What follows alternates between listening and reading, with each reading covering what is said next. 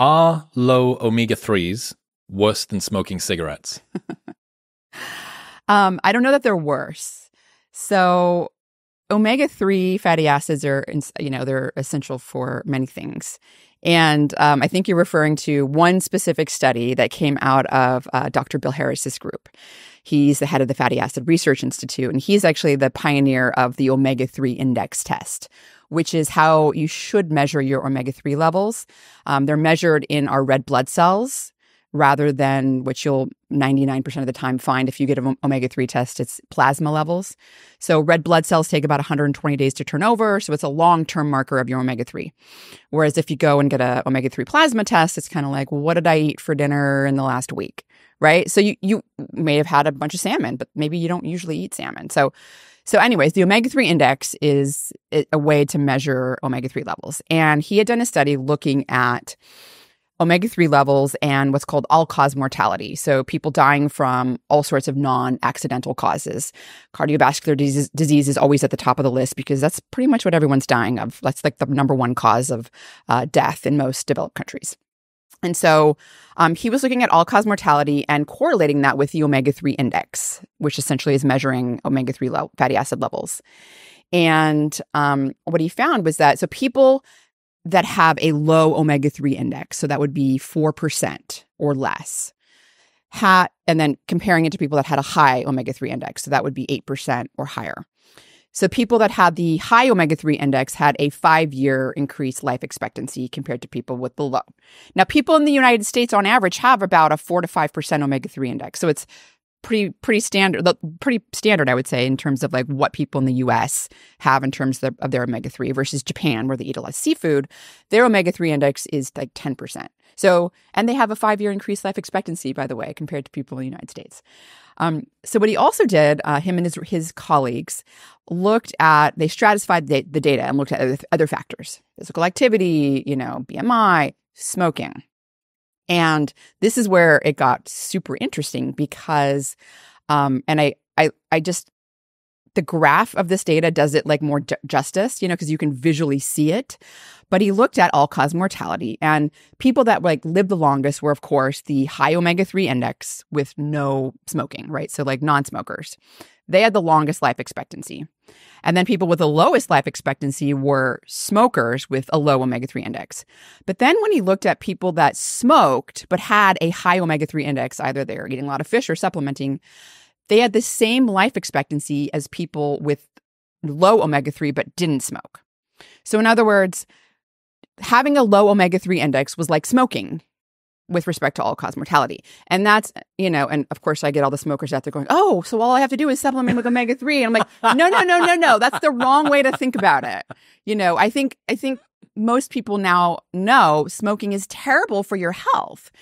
And it goes back to this idea, this framework that I like to think about nutrition, which is what do we need, right? Instead of like always focusing on what to avoid. Because if you focus on what to avoid, you still may not be getting what you need to run your metabolism, to run, neurotransmitter synthesis and all of that. So omega-3 fatty acids are hugely important for many things, and we could talk hours for that. But with respect to smoking, it's really quite, it's kind of astounding when you just look at that graph and they're like overlaid, where you're like, oh, wow, non-smokers with low omega-3 are living as long as smokers with high omega-3.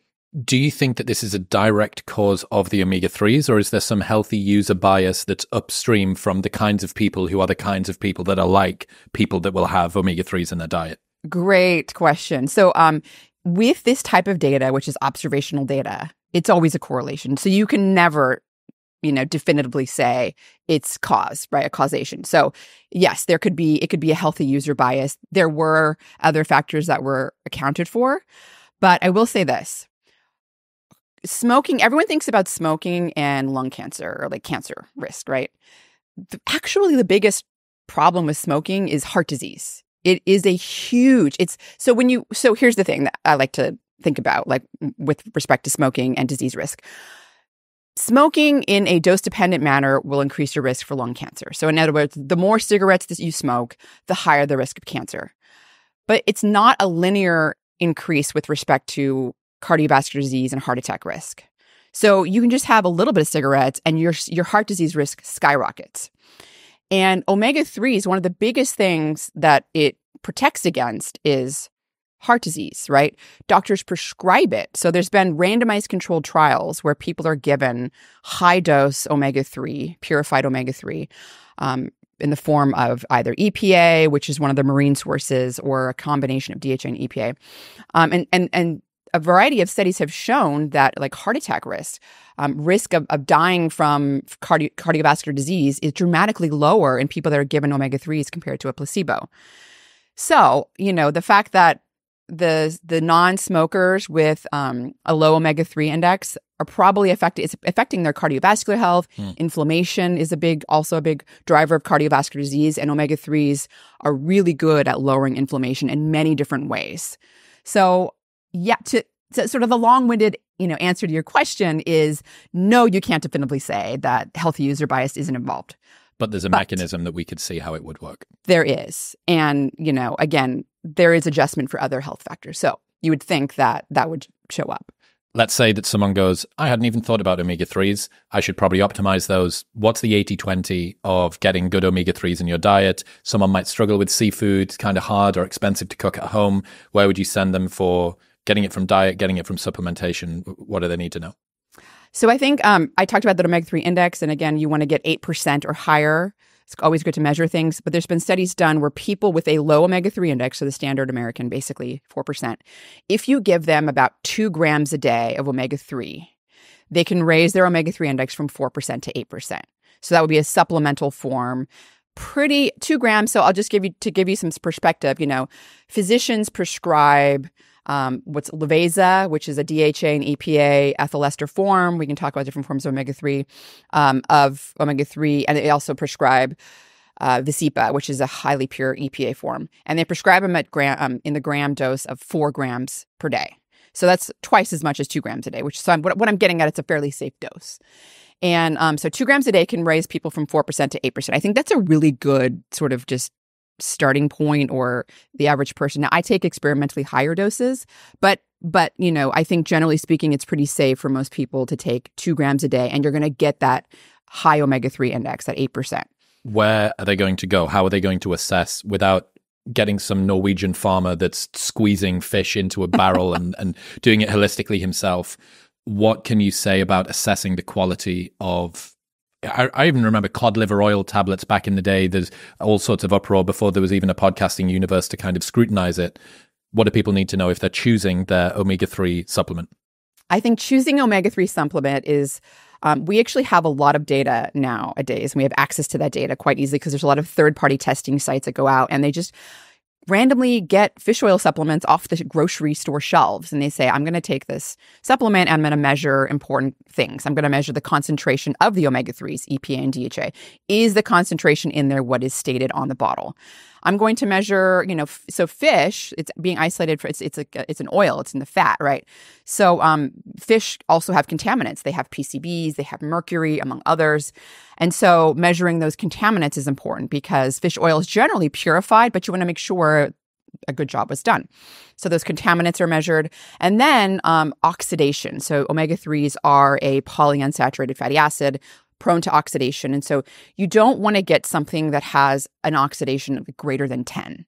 So anything greater than 10 of total oxidation you want to avoid because it's like consuming rancid fat, right? Rancid lipids. Like you don't want to do that. So those things are all measured, and there's sources out there. So Consumer Lab is a third-party testing site that there's a lot of affordable brands that you can find because some supplements are just very expensive. So I do like to kind of send people there because I have no affiliation with Consumer Lab, by the way. I just like that I use them. So I like that you can go and find a pretty decent quality fish oil supplement. If you're a data nerd like me, you can take this up a level and you can go to the International Fish Oil Standards site, IFOS. It's like data party. Like they give you so much data, but like you have to know what to do with it. So they measure all these things, but and everything else, right? And they also tell you the form it's in. So I mentioned ethyl ester for the prescription form. There's also triglyceride form. Those are the 2 main forms that you can find fish oil supplements or omega-3 supplements in. And Generally speaking, triglyceride form is the most bioavailable. Triglyceride form is what is the form if you're eating fish. The omega-3s are in triglyceride form. When the omega-3s are purified, they take it out of the triglyceride form and they purify it, and it's in an ethyl ester form. Some companies then re-esterify it back into that form to make it supreme and more bioavailable. Both pure and bioavailable. Exactly. But not everyone does that. And so if you get an ethyl ester form, which is what is prescribed, most people that are getting prescription form of omega-3 to help prevent cardiovascular disease, they're taking ethyl ester form. That's what I've got. The thing to know is you have to take it with a meal, and preferably with a higher fat meal, because you will absorb so little if you're taking it on an empty stomach. It's very important. And I didn't want to get into all the nuance, but I mentioned 2 grams a day of omega-3 will raise your omega-3 index from low to high, right? 4% to 8%. Well, if you really kind of look at the form people were taking, triglyceride versus ethyl ester, they had to take, less of the triglyceride form to get there. But so I like to just average it out and say 2. But so if you can get triglyceride form, it's a great form to get. How much salmon or cod or halibut do I need to eat per week if I was going to try and get this through my diet? Right. I mean, that's a question that I don't have empirical data to back up. But also, so here's my sort of thoughts on that. I do think that wild Alaskan salmon is one of the best sources of omega-3 because that is a fish that has a very low level of contaminants like mercury, PCBs per gram or per ounce, I guess is usually measured per ounce of the fish, right? So salmon would be a great source. Now, how much of that do you have to eat? It's really, depends on the cooking method. Like how cooked was it? Because you can degrade some of the omega-3s. They are somewhat heat sensitive. So I don't know how much you would have to do a test, right? So you'd have to say, okay, I typically eat salmon 2 nights a week or 3 nights a week. And then you want to wait 120 days, right? Because it takes that long for your red blood cells to turn over. Okay. I know. Here's the protocol. Rhonda, just tell me how much salmon I need to eat. Come on, please. I don't know. Twice a week? At least. Okay. I would say you probably have to supplement on top of that. I don't know that twice a week is necessarily going to go from 4% to 8%. Got you. But if you were to do, I would imagine a lot of the people that care about this, listening to this protocol will think, right, I'm going to find a good quality, low oxidation triglyceride version of omega-3s that are responsibly sourced that I like the look of. I'm going to take 2 grams of that per day, and I'm probably going to try and have some sort of fish meal twice per week. Does that seem realistic? That's absolutely. That's what I do. I mean, You did it. That's what I do. I do up the dose a little bit more, but like I said, I like eat it. Like I take it throughout the day, the omega-3s.